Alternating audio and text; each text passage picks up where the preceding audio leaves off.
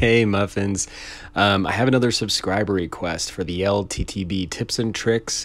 If there's a tank you're struggling with, I do have other subscriber request videos I compiled a playlist of. Shoot over there, see if there's maybe a video I did that might be able to help you.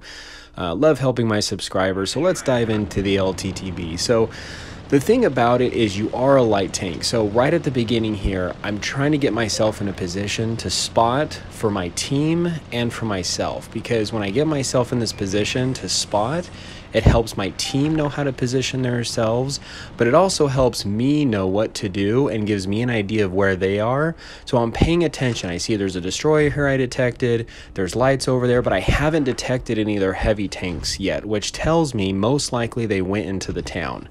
Now, I was staying here a little bit too long, in my opinion, maybe a little bit more of a mistake. This is where I should have just backed out and just went back, because you'll see the heavy tanks start to approach and come up on me. So you get to a spot, once you realize and have that information, that data that you're able to understand from that spotting, go ahead, change location. So the thing about a light tank, and we'll actually talk about the pros and or the strengths and weaknesses of a light tank. So when it comes to playing Blitz, it's all about utilizing and maximizing your strengths, protecting your weaknesses, and exposing your enemy's weaknesses as much as possible using your tank. So looking at the LTTB, it's so much more of a flat ground light tank. Meaning you want to keep yourself, you want to be spotting, you want to still be fulfilling that role, but it doesn't have a lot of gun depression, which is a little bit of a weakness. It has some gun depression, but not as much as some others, so much a flat. The thing about it is you have to know when to engage and when to disengage. So what I mean by that, it's very important as a light tank, as you're going around the map, you're spotting, you're using your view range, you're keeping yourself, you have to use the landscape as protection because you don't have any armor. You never want to be putting yourself in a position to rely on the armor. Is when it comes to engaging and disengaging, you want to, a light tank is so much a opportunistic tank. So if you have if you become the focal point of enemy tanks, you need to disengage. You need to create some barrier of distance, which I use the landscape for because I don't have armor and I need to relocate quickly so I can become less of a focus.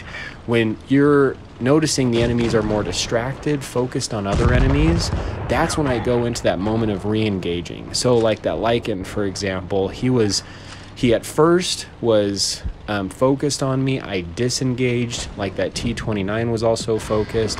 I came back around. He was distracted, and that gave me my opportune time to re-engage. So I think that's also one point I don't really mention in my other videos, but it's very important to understand with a light tank or a medium tank when making those decisions from spotting.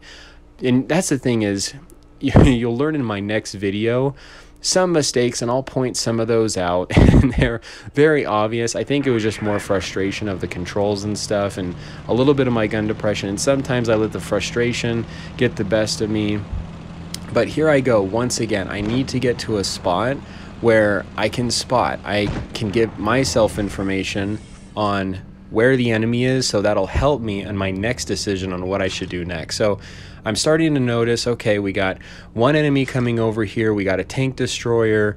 I'm starting to wonder if the heavy tanks are maybe still making their way over. But as I sit here a little bit longer, I'm still waiting for me to detect more tanks, because like I just spotted that tank destroyer and that medium tank. I definitely should be able to start detecting more of their enemies, but I'm not. This is telling me that they're split up. So I'm using some deductive reasoning. I've got heavy tanks in the town, I've got some tanks over here, and as you spot effectively at the beginning, and I notice now they're capping, so they're definitely split up here. And I'm looking at the map, and our whole team is over here on the right-hand side.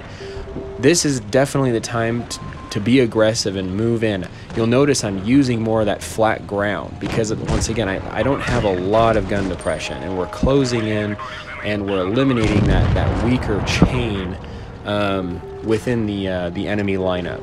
So here, once again, I'm using my landscape. I'll even come up on this SU, try to pop up, get some shots.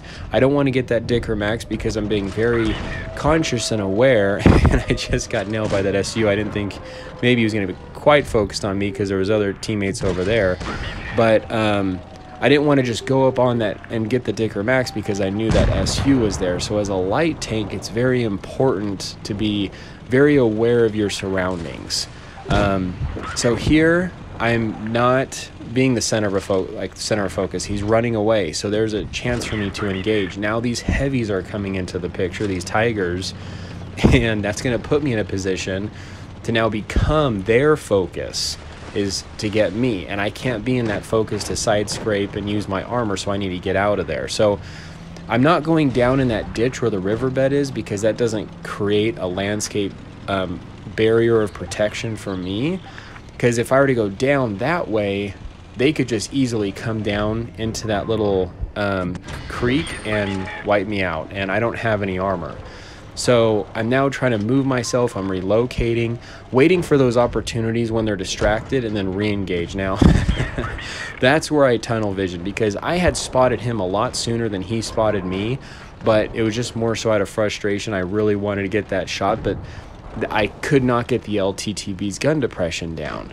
So now that I was his center of focus, I started relocating a little bit, but we're kind of at the end here. I mean, he's weaker. I do want to get rid of him, but I am using my third-person view, and I do recommend that quite a bit when playing the game. Before you come out or pop around a corner or whatever, use your third-person view to just look around that corner, because if you are the center of attention or the focus and you're in a lighter or not a very well armored tank, then you can easily get penned, and you'll just be trading or just losing hit points when you could have easily been protecting yourself. So anyway, hopefully this was helpful. The Muffin here, you guys stay cool and keep tanking.